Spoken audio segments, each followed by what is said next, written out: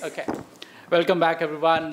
Again, it's such a nostalgic feeling for all of us to be back where it all started 10 years ago. And very happy. Yeah, hi. I hope a lot of people would not know me, yes. Yeah, okay. So my name is Dwarika Unyal. I was an odd man out there 10 years ago. I'm an odd man out here after 10 years as well. I was the only faculty member in the business school which didn't exist. All of you had a law school, you had students, and you were part of the faculty, and I was like, who is this guy, right? It was, but the kind of love and respect and affection I received from all of you, even that time was amazing. And I've never felt that I'm an outsider in that sense, because the law school was first one and I was not a lawyer or otherwise.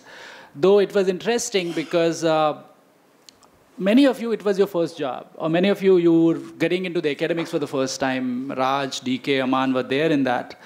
And before I came to Jindal, I already had 10 years of academic and teaching experience. So in a sense, I was like kind of a old man which didn't look old. I don't look either now, right? I'm very proud and privileged to anchor this session. I would like to invite Priya to speak about her reflections from the time of Gymkhana to our Sushant City tales to multiple other experiences you had. And then your own personal journey after leaving Jindal, what you've been doing. And that would be very interesting. Though it's all started here, but after we are all coming, because some of us are coming back to this campus after 10 years. So it would be nice to also know about your personal journey, professional journey, associations with Jindal all these years, and all those things. All yours, Priya. Thanks. Oh, thank you so much. So we have an hour 15 for this, I guess. No, so actually, first I want to do all the normal thank yous, but actually I just want to get right into it and say that one thing that I've really been reminded of today, and that I'm constantly reminded of when things are difficult, is how powerful it is to just have people in a room. I mean, it's an incredibly powerful thing. And I didn't know that this conference room had been renamed Big Bang, but I think it's very apropos that it has been. And I'm also really happy that there's some recognition. We all were in this, literally, this one room, when the... Same table. Yeah, same table, I noticed. Yeah, I did recognize it when I came in. And this was all construction site before the school started, and we came for that first faculty meeting. And then when school started, we were all around this table, like we each had an office. We had a seat, and we had an office, and we had students, we had office hours. We had students come in this room. It was the only thing that was built. Like this was my office. And then I had office hours here with COLLOQUIUM, actually. I remember it was my first office hours student. I had office hours here. It's just, it's crazy to think that, we didn't know what was coming, actually. Like, we were just kind of existing very much in the present moment, and I don't think that I fully grasped how powerful that was, that all we were people in a room. Like, we didn't really, the library was still being built. Everything was still being built infrastructure-wise. So all we had was what we could say to each other. And then we had 4 classrooms, right? And when I walked into that room, I had never taught before, really, except for maybe one-off sessions a little bit you do as a mentor here and there, but not formally. And you walk into that room, and the first thing that struck me is that it's just me talking to them. Like, I had a PowerPoint thing, and I had notes, and I had the book, and I had everything. But it just occurred to me that the next session, that whatever was going to happen, was just going to be me talking to them. And then hopefully they would talk back, which in the beginning was a little bit difficult. And so it was a lot of me talking to them. And I think that sometimes, when things are really difficult, or I don't know what will happen in the future, or I'm trying for this and that, I remember that. And I remember this room, really in particular, that we just sat here and we were just, 10, 15 people. And then a lot of things happened from there. And also I remind myself that we were very, very different people, and we still are. I mean, the gaps in this room are enormous in terms of sensibility, in terms of politics, in terms of, research orientation, discipline, age, gender, sexual orientation. There's no gap that didn't exist in this room then too. And I think that that's also a really powerful thing, is that we were such a well-knit faculty that even if we had all of our disagreements, we were still in this giant project together. And I can't tell you how much I miss that like this underlying understanding that even though we may fundamentally disagree with each other with very many things in life, we are going to make this university happen. And I don't know that you have that again, really. I mean, I don't know that you go somewhere else and you have that, because people all come there, fully formed and with their own agendas and their own expectations and their own stuff outside that takes them away from the university. And here I feel like because of that, it means that anytime I meet somebody who's faculty at JGLS, and I meet a lot of them at different conferences, and I didn't know them because we didn't overlap, there's a camaraderie that's even more than if we were alumni of the same school as a student. There's we're in the same boat. Like, that boat is still there, and we're still, part of us will always still be in that boat together. And I really, really miss that. Like, I think I miss it because I feel like I don't come here often enough, but I also miss it because I worry that I'll never have it again in the whatever present institution that I'm in.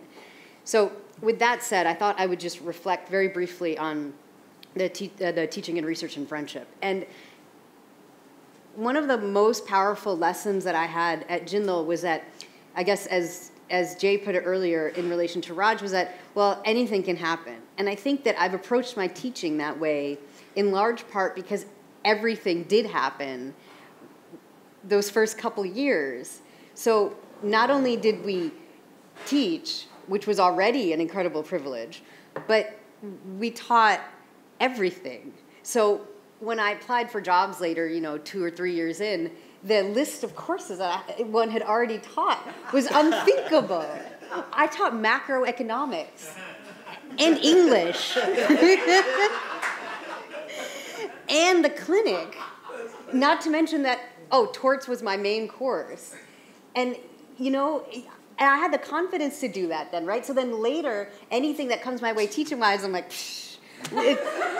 we can do that. We can teach anything. And also, because we had the smaller classrooms and we were really trying to make it innovative, the idea that we would show movies or that we would do moots or that we would have class exercises wasn't just something that had to be justified. It was something that one did.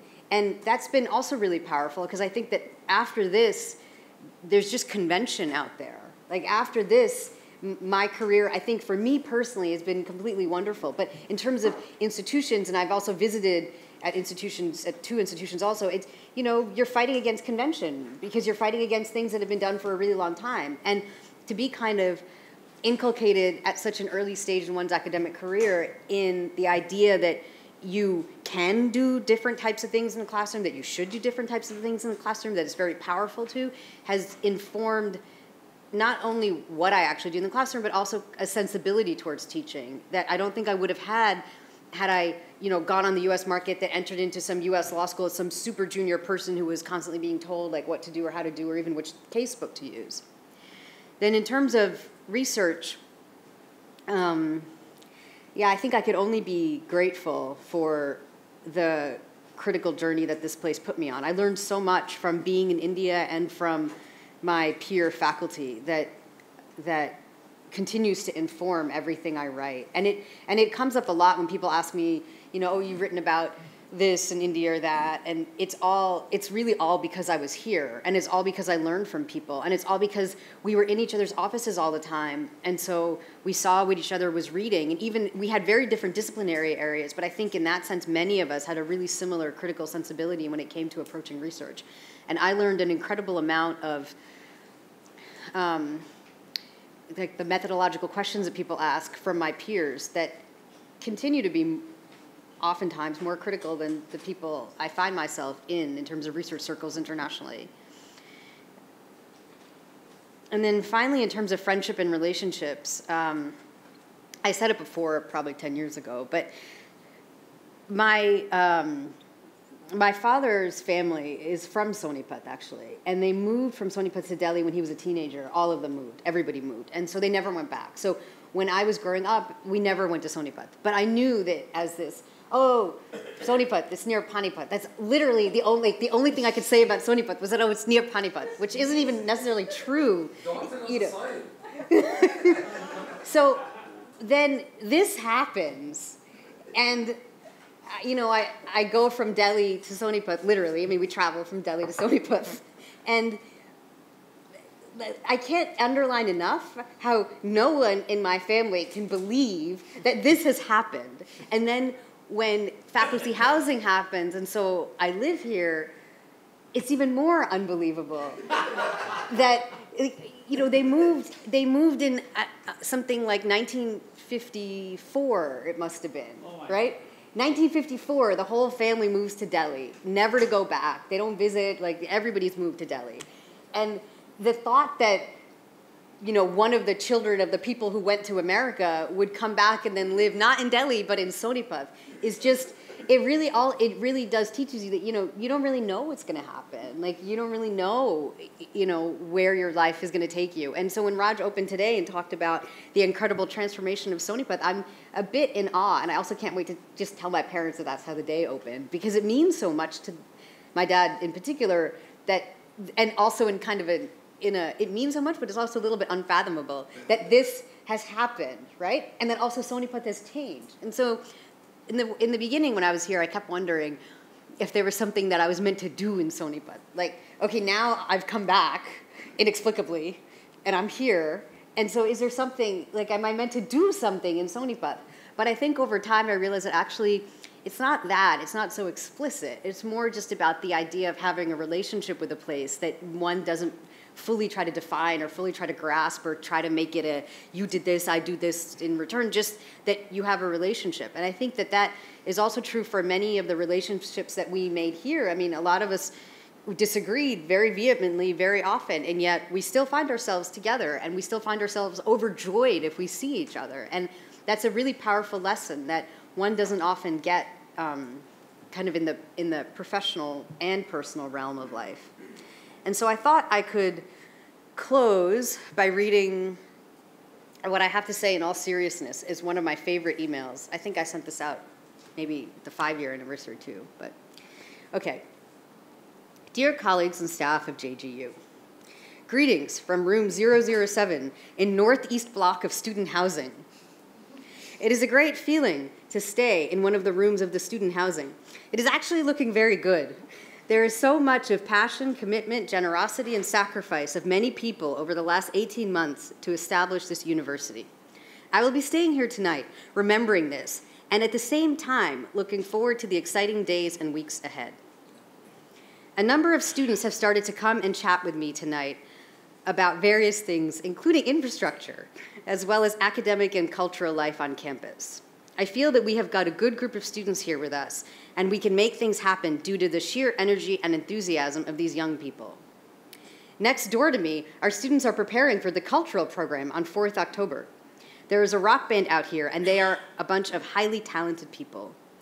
I would like to thank all of you for your hard work and personal sacrifice that you have undertaken. I appreciate your encouragement and support. With warm regards and good night.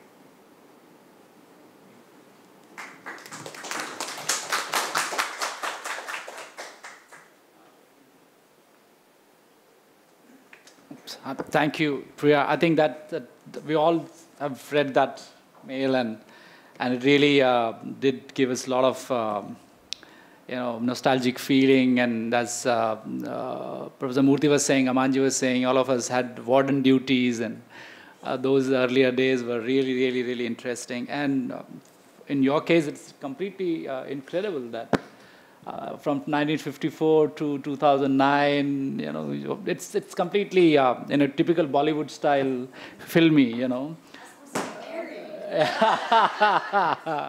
Wow, amazing. Rehan, your reflections, please. Thank you. Okay.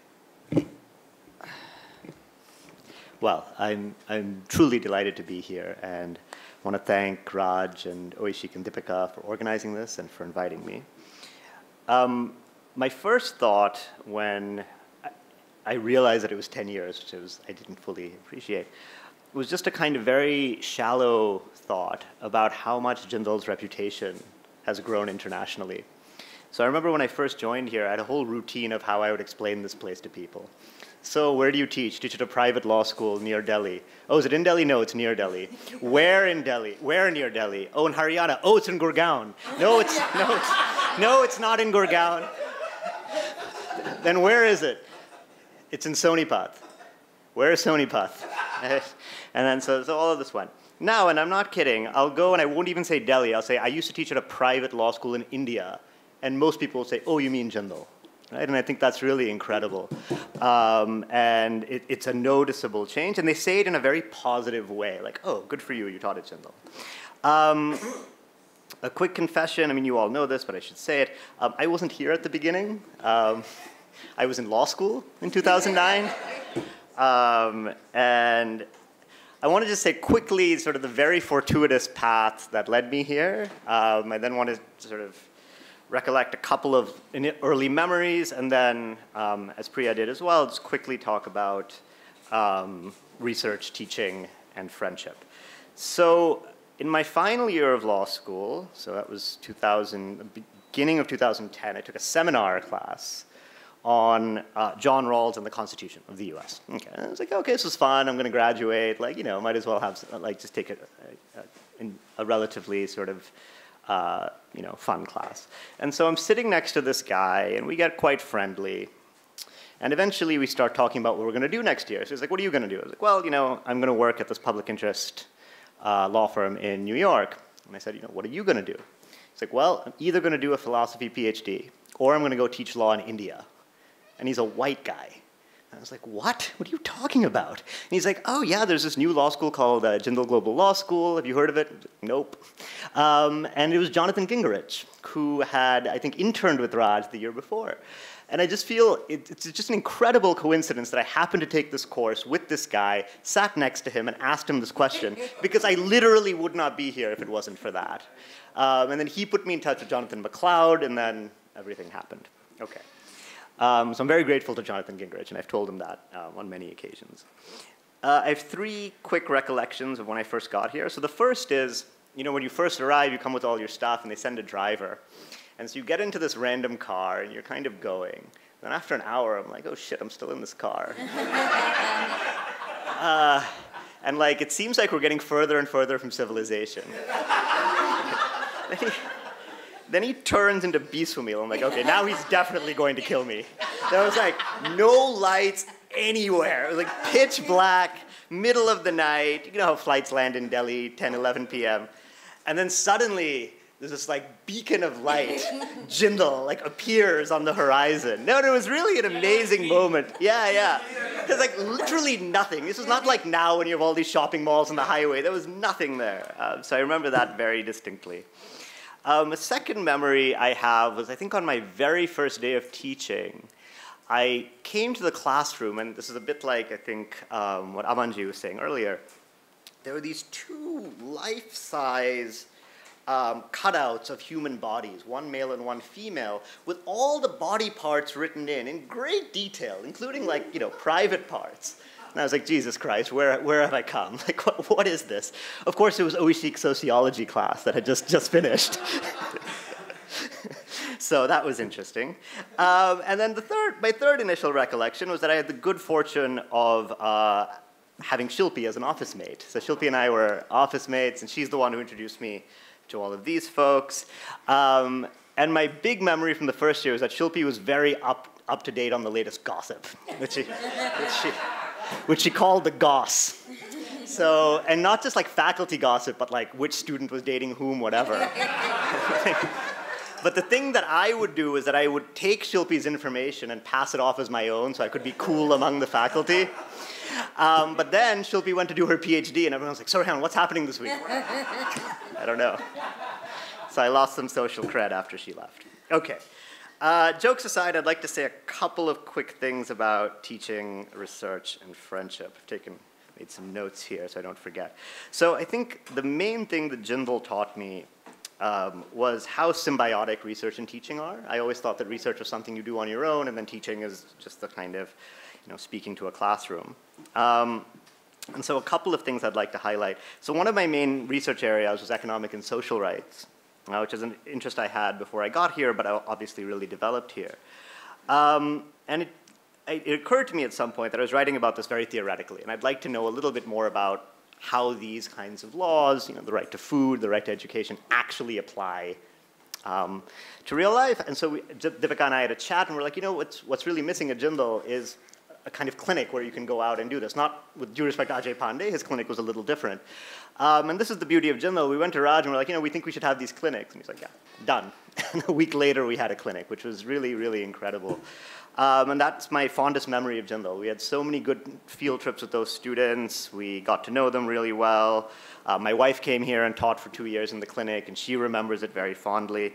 And then that informed my subsequent research on socioeconomic rights, which was much better for having that kind of real-life experience and going to all the villages around here and in UP. So that was terrific. The other thing I'd say about teaching, and you sort of touched on this, for those of us who didn't have an Indian law background, we were basically unqualified to teach anything, right? Especially me, because I didn't even have any work experience. So you have to teach English, right? Legal writing and torts. These are the 3 things that you teach. And I must say, I was not looking forward to any of them. I was like, okay, I guess I'll have to do it, and then eventually I can teach something else. But it turns out that actually that was a blessing in disguise. So whenever I meet former students, I would say 90% of the time, they will say, I really loved your legal writing class, which is an amazing thing to say. Like, I would never have thought that that would make an impression on them, but it did. And as for torts, that too has become an area of interest of mine, especially how tort law has been constitutionalized in South Asia. And I really learned that from my students and from teaching. So as I said, I really think Jindal, because it's so good on both the research and teaching front, I think the two really talk to each other, and they certainly did in my case. And then a final word about friendship. I think, sort of jokes aside about Sonipat, I think the fact that you're kind of out here on an island leads to a certain bonding and deepness of friendship, both with colleagues and with students. So just a quick example of this. I was in New York a few weeks ago, and we were only there for 2 weeks.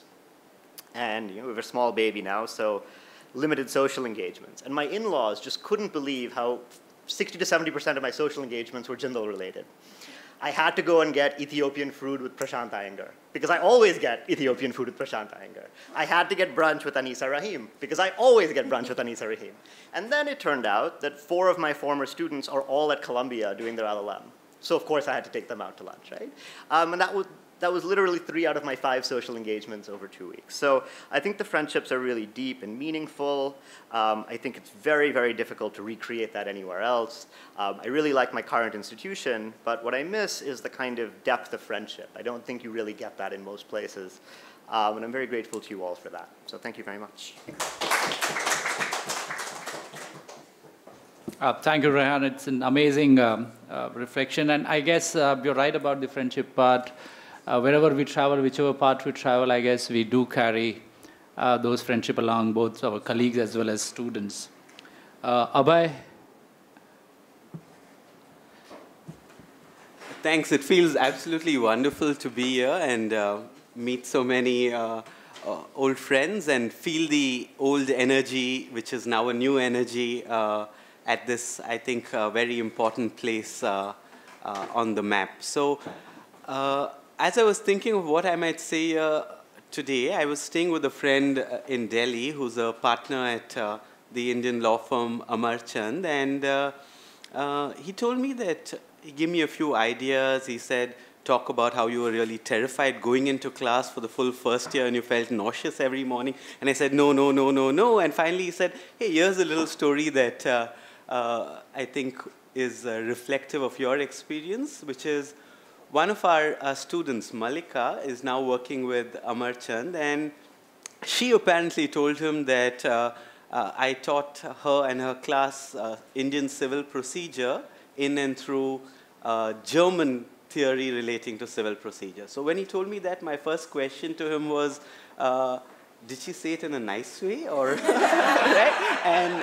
And he was like, yeah. She totally liked you, and of course I was temporarily safe, but that got me thinking about the kind of teacher I was in 2009, and I was just starting my teaching career then, though I'd been an environmental activist for a few years, and I realized that it's been a crazy journey where I no longer face that uncertainty and terror of impressing others in what I do today. And for a good part of my Jindal experience, seeking the esteem of others was on top of my mind. And I think it was something in the culture here that allowed me to overcome that insecurity or fear and almost like Maslow, try to sort of attempt self-actualization, whatever that might be. So I'd like to start my reflections today by talking with a bit of focus on the vanishing present and the future rather than heading straight to the past, right? And I think where I am today on reflection owes tremendously to my 3 very fulfilling years at this university from 2009 to 2012. Firstly, I think I'm someone who, in my consulting practice today, makes this rather bold claim that I can help you transform the world with urgency and precision. And if you think you have an impossible challenge, you found the consultant you're looking for, I can make that happen, right? And in a sense, I think the gentleman at the head of the table, along with everyone else who was around at the university in 2009, were the fountainhead for that confidence and that level of calm aspiration towards something that has not been attempted before. Second, I have sort of being someone who loves a whole bunch of things, I've now become clear that I want to dedicate my professional life to, almost in the way of the Bodhisattva, alleviating the suffering of others, right? And for me, interactions with students and interactions with scholars and researchers, most notably Professor Bakshi, who played an important role at a faculty development seminar, I think it was 2010 or 2011, sort of cemented that as a worthy life goal, right? That is, what are you really doing to make life better for others? And I think the mission of this university as well, establishing itself in Sonipat, many people sort of choosing this option over far more remunerative other opportunities, sort of gave me the confidence to sort of embrace that as a life goal.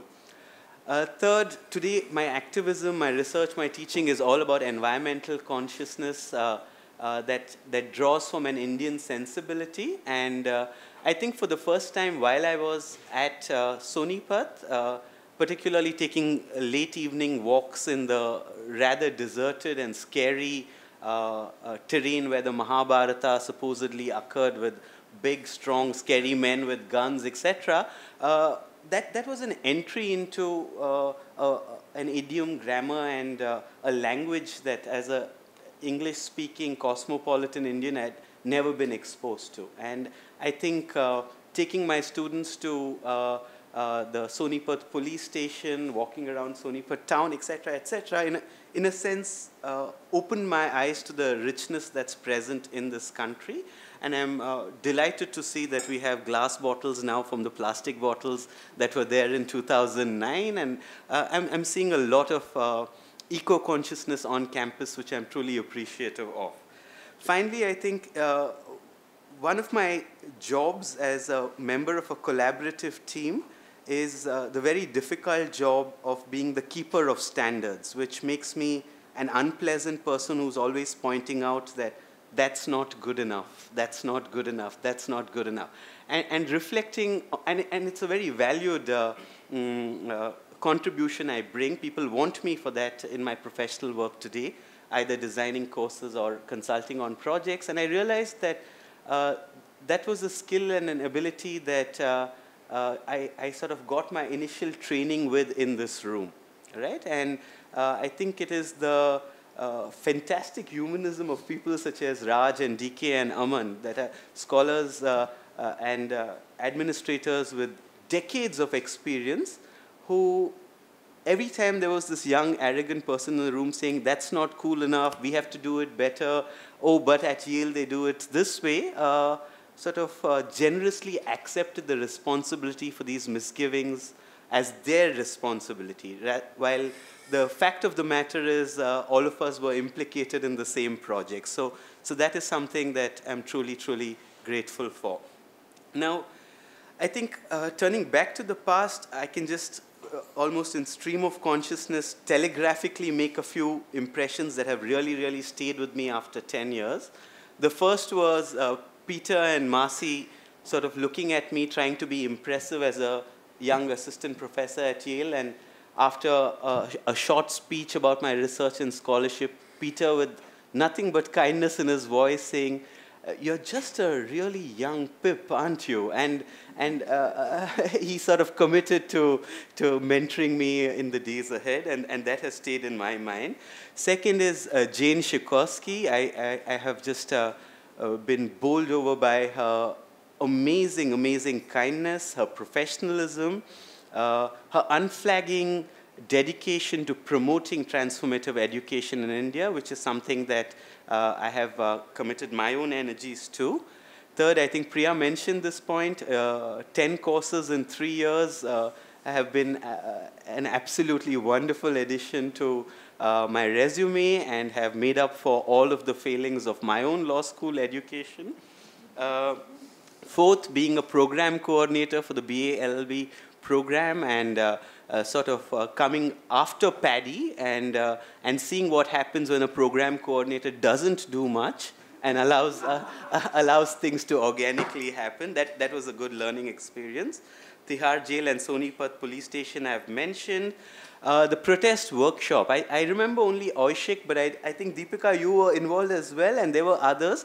I think for me that was a seminal movement, sort of moment in terms of what is possible with interdisciplinary education in a law school in India.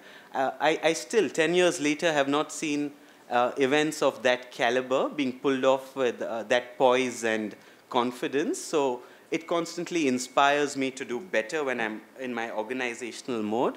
A philosophy reading group that I had the chance to host in my home with Peter Shaji and others wondering whether they could smoke cigarettes and have drinks given that they were in a safe space of a faculty residence, and we were, after all, talking philosophy. Just for the record, they were not permitted to do any of that. Helping start a debating movement on campus that was very valuable for me. The biggest, I think, memory, and it continues, is learning so much from my colleagues. And Priya mentioned this point as well. I think I had fabulous teachers in my colleagues here, and some of that has really become a part of my own research method. Ajay Pandey taking me to the first 2 villages that Jindal University was interacting with in 2009, which now I understand. I mean, Jindal has transformed this geography as well, so that's a clear sign of the progress made. So as I end, I think I want to just echo Sriram's point of the importance of maintaining and continuing to forge ahead. And I think the 3 sort of elements in that originary culture that were key to the extraordinary success of Jindal, firstly was this belief in doing the impossible and a sort of almost a chaotic confidence that an excellence that had not been seen before could be achieved. And I think that was very important in motivating everyone else. Second, I think, and I don't know if this has changed with 450 odd faculty, in those original days, I think all faculty felt that they owned the place. And that gave me confidence to sometimes sort of say no to Raj sort of very, very casually. No, Raj, I don't agree with you at all. And that allowed me to give the best that I had to give to the place in those 3 years. So I think that idea of ownership and autonomy, if it can be in some way preserved even as scaling up occurs, that would be great. Thirdly, I think the point I alluded to earlier, which now as a mature, a somewhat more mature academic, I'm trying to embrace is taking responsibility for what's wrong rather than stopping at pointing out what's wrong. It's very easy in universities in India to start bitching everyone from the chancellor downwards, including a colleague who you think is doing less than you or is slacking off. But what can you do to contribute to the learning experience of either the chancellor or your colleague as well? I think that becomes an important ethical question to grapple with. So thank you once again for having me here.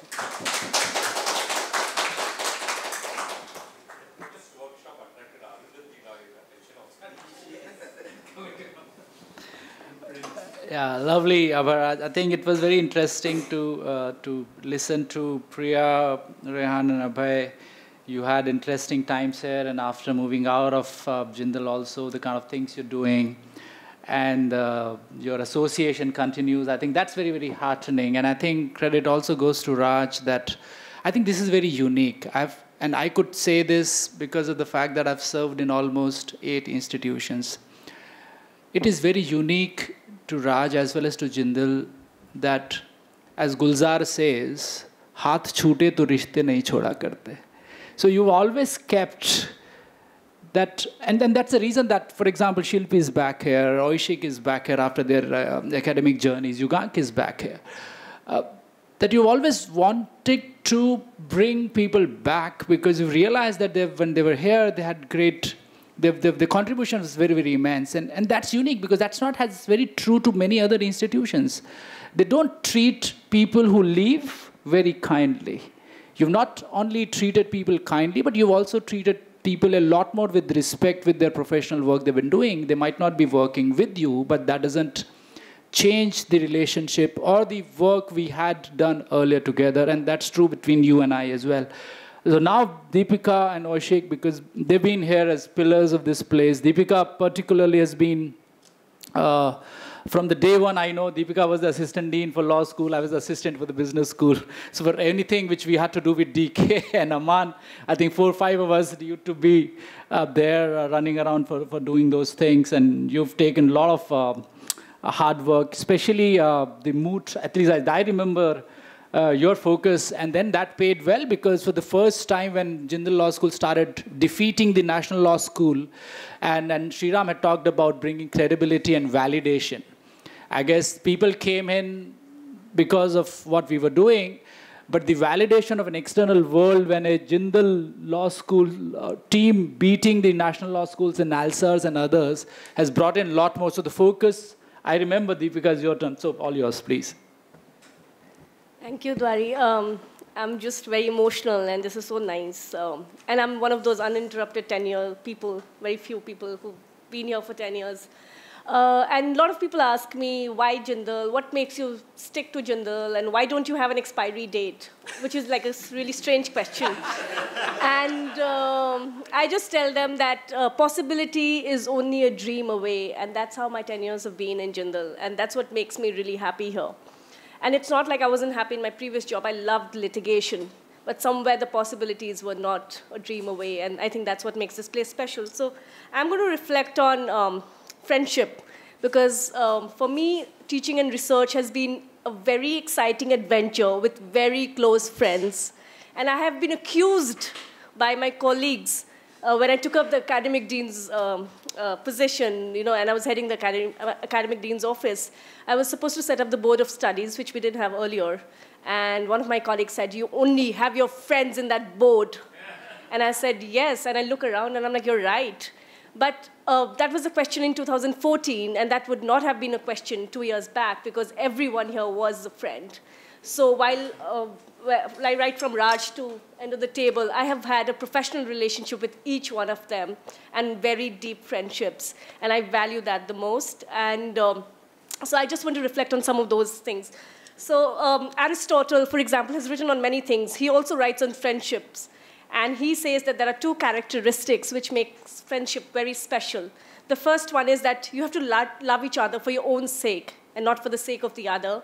But the most important is that you have to wish good things for each other. And that's the second characteristic is what I found very heartwarming in Jindal, where you've never been in competition. And academia, as I hear from others, can be very toxic and competitive, but that's not how it's been. In fact, it's only been collaborative, supportive, and inspiring. So I'm also very grateful that I've had that sort of friendships from day one, but also how that led to many things in Jindal, including the administrative thing. So I've worked with Oishik, for example, a lot. So sometimes I say Oishik is my intellectual soul, because we've worked so much together that sometimes we are thinking the same things, and as he says it, I complete it, and I find that very inspiring.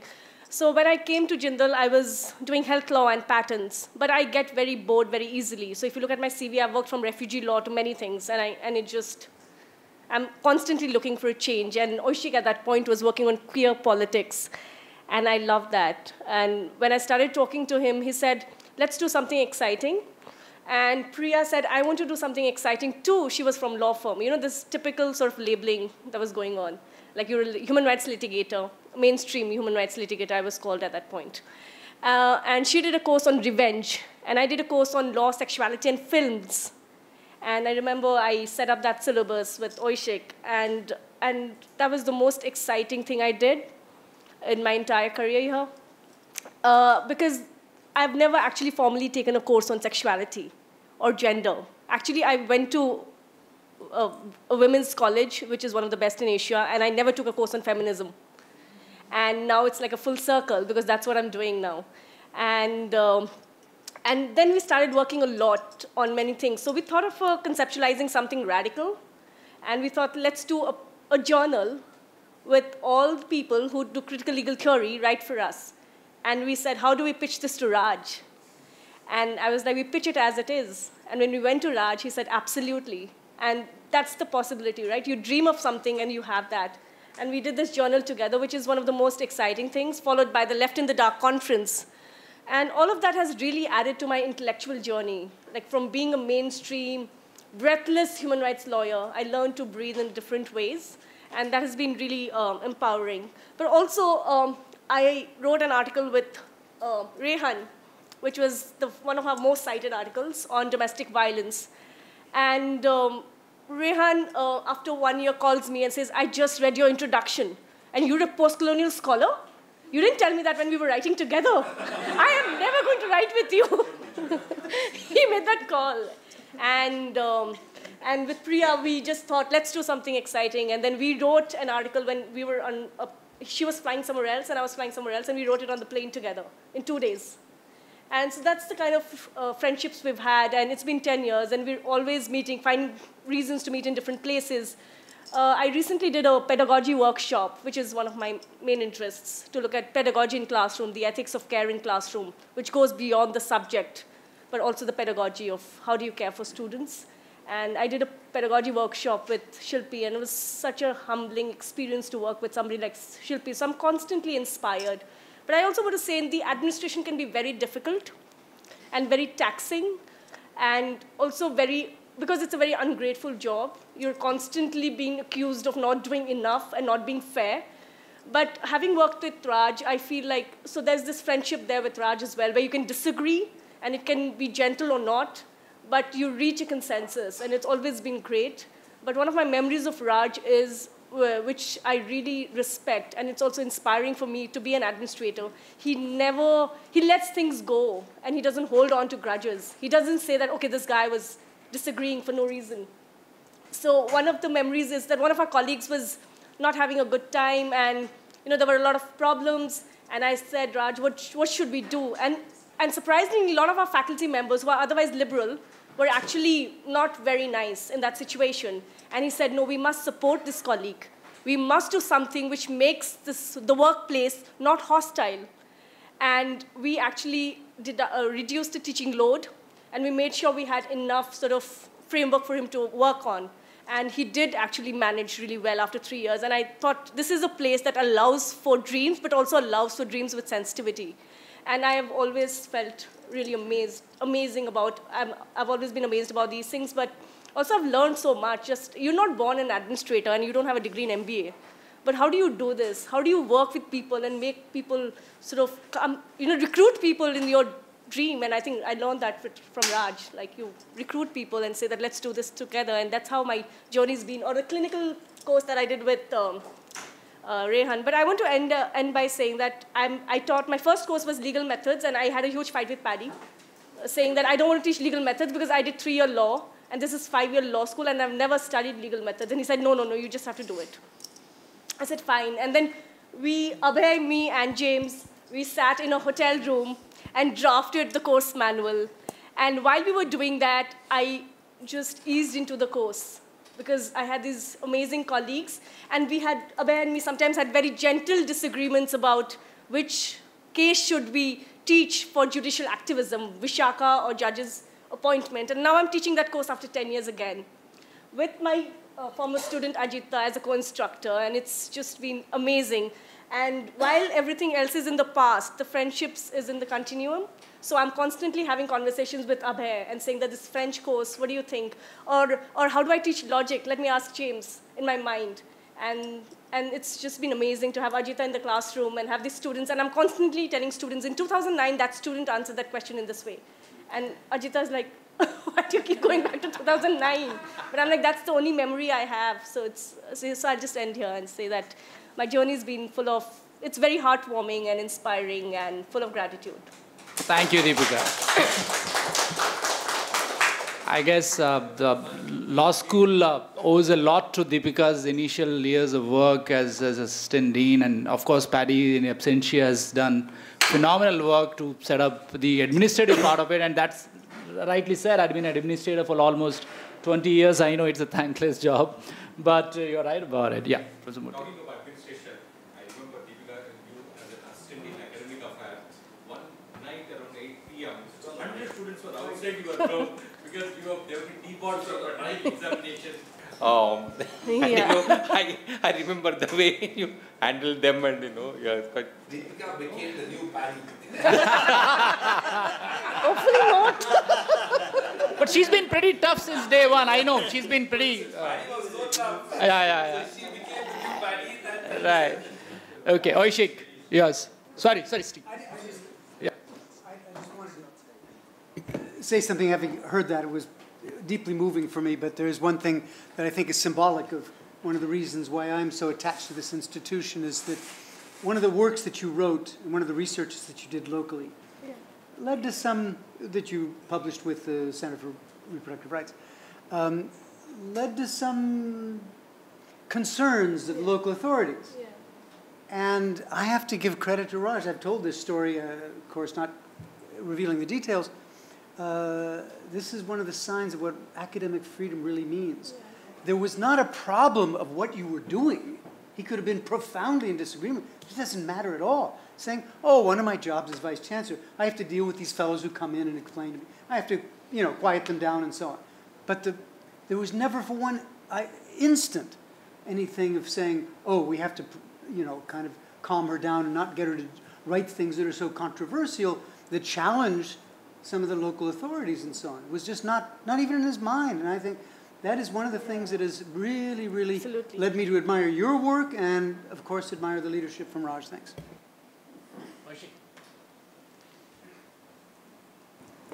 Okay, so I'm going to follow Raj's brief and not talk about him.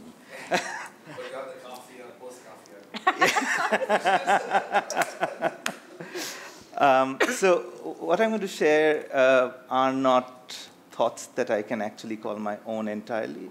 I think these are thoughts that, in a certain way, are collaboratively authored. It'll resonate with a lot of ideas and reflections that have already gone around this room. So some of it might sound repetitive, but for good reason. I'm thinking of repetition as a necessary recognition of the resilience of a certain set of ideas. I kept thinking, what might I call these brief reflections? And I thought I should call them against nostalgia or against romanticizing, the 10 years or against memorializing them. But this is a moment where which presents nostalgia, a romance about this space and memorializing it as a strange kind of seduction, and I will partly succumb to it. So these are tempered thoughts in that sense. And this particular room, and Priya was mentioning it, just the material presence of us being here. I, in fact, have an oral memory of this space. It's a memory that works through the register of sound, which was of faculty, repeated faculty board meetings as a deeply contrarian space, animated through the sound of disagreements. And that's an abiding memory. And of course, today's the more prevalent sound today has been laughter. And that's an interesting contrast for me, and a happy contrast. And it's this sound of laughter which is deeply effective, an effective intensity now in comparison to the sounds of disagreement. Contrarian disagreement is what I think is, in a way, for me, the spirit of JGU, and I hope it's for many others. And it's this nature of contradictions that we've lived with over the last 10 years and continue to, is what had made my time earlier here very exciting and continues to be so even now. The sense of contradiction was particularly pronounced given the kind of set of shared vulnerabilities that all of us kind of carried with us when we moved here in 2009. And what was a really important question then, and so it remains for me now, is what does it mean to be connected through doubt under an overarching umbrella of ambition and hope? And to be able to keep alive that doubt and skepticism even as you are working within a certain kind of larger committed goal of idealism is a profoundly troubling paradox. And I want that paradox to be alive in the kind of work that I do. That phrase, profoundly troubling paradox, is of course not mine. It's a phrase that was very evocatively used by Patricia Williams in her fantastic piece on being the object of property, which is a piece that I teach in my jurisprudence class. Allow me to briefly digress to tell you why she uses that expression. It's an important expression, an expression that has some bearing on this moment. She opens the piece by talking about having got through Harvard Law School, and she'll now go there as a colored woman student, and she's petrified of the idea, what would it mean to inhabit that extremely white space? And her mother comes to give her some kind of solace. She says, don't worry, you have the blood of lawyers in you. And she wonders, who is this lawyer in my life? And her mother tells her that your great-great-great-grandmother was, in fact, sold as a slave to a white slave owner. He forcibly impregnated her. And that's the kind of line that our families followed.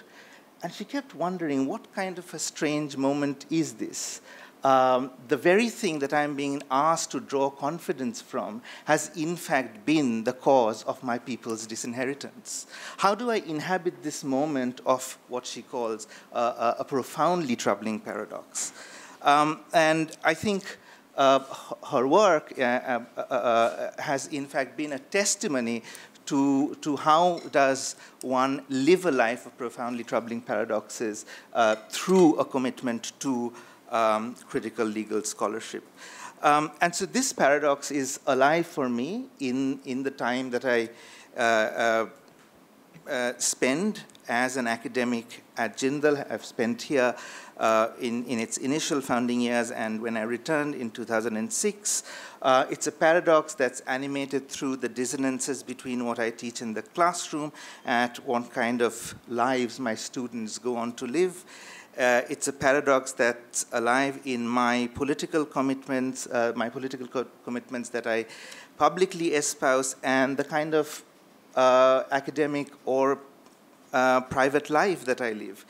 It's animated through the dissonance between the headiness of a metrics-driven register of success, which is the case in most universities in the world, and my own kind of difficult attempts at trying to live what might be called a life that's marked by a philosophy of slowness, to slow things down, to take things at a time.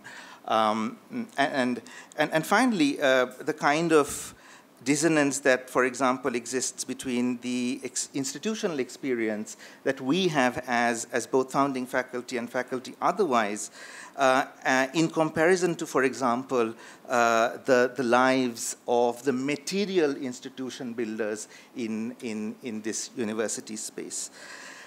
And it's also a certain kind of paradox that that's reflected in how former detractors of this university have now kind of become part of it. So the university is, in that sense, has been a remarkably hospitable space for paradoxes. And to be hospitable to paradoxes is, I think, one of the greatest learnings for me in JGU.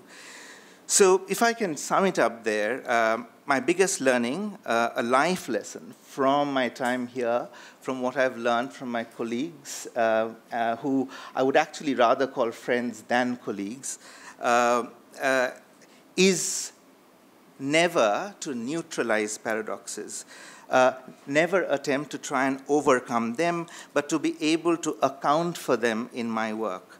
To be able to treat failure not as a path to success, as kind of New Age speak goes, or as a form of complacency, but to think of failure as Deepika was pointing out earlier, as an ethic of responsibility that only adds to the foundations of my scholarly work.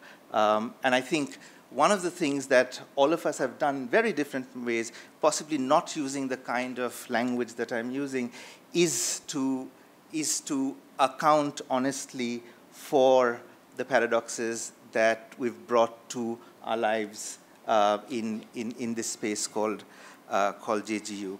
I'll end, and when I was at the kind of closing end of my first tenure here, I reached a certain moment of wanting to publicly talk about this life of paradoxes, and I wrote a piece on the blog called Kafila, called Complicity and Contamination in the Neoliberal Academy. And I'm just going to read out the last paragraph. I hadn't read it since the time I wrote it, but it seems quite precise for this moment as well. And I think those of us in this room bear a commitment to this kind of closing paragraph.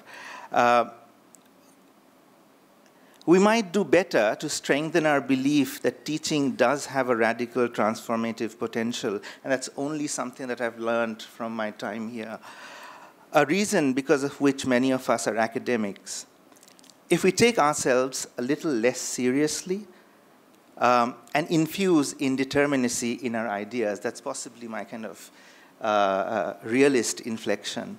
An indeterminacy that does not lead to vagueness, but one that propels more exciting political possibilities. And I think the protest workshop, in a sense, was also a testimony to that paradox of political possibilities in a space that others would write off as a space that could ever be hospitable to a conference on protest. And as a young academic with a declared left political ideology, I'd expect some indeterminacy from those I look up to. And I was actually speaking to Arundhati Roy in this response for the kind of writing of that she did in the wake of the workshop being held here. I'd expect some indeterminacy from those I look up to, the ones who I draw inspiration from, to take the politics of indeterminacy more seriously than they have so far. I'm aware of their courageous works and sometimes acts of contamination, but to foreground their complicities will make them more human, fallible, and accessible to me, and I am sure to many others like me who are torn between the complicity and contamination of our initial days in the neoliberal academy. That increasingly treats the leftist scholar doing humanities who resists turning their students into technocrats as an outcast. It will be an act of generosity if you sing to us the Gil Scott-Heron song to dispel the myths of infallibility that surround you.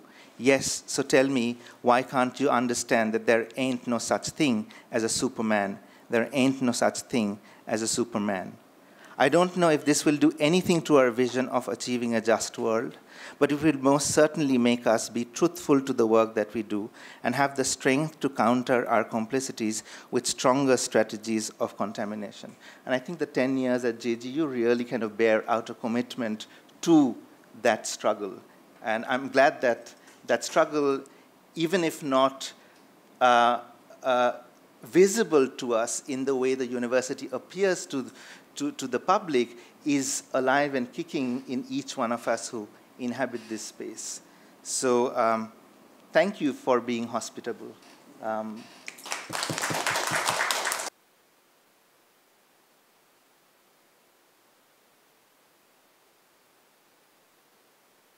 In fact, two messages from Jonathan and Ashwini that I'd like to share. It's addressed to all of us.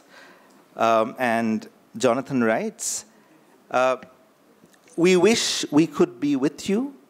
I would want to see how tall the trees are now on campus, whether Sodexo made it through 10 years as the preferred on-campus food provider. But mostly, and quite aside from the wonder and the ongoing accomplishments of the thousands of students, hundreds of faculty, and the recent addition of star faculty, we would want to be amongst a collection of people that we hold dear.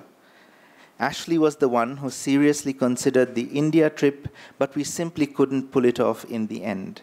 As for me, I still hear from students. I probably write half a dozen letters of recommendation per year. It's a wonderful experience because it lets me know that JGLS students and graduates are dreaming big. Congratulations, Raj, for your vision and commitment. Surely JGU as it exists today exceeds even your own hopes. Congratulations, those of you who were there at the beginning and remain, as well as to those who have returned after academic adventures. Much love from Florida. May our paths cross soon. And now from Ashwini.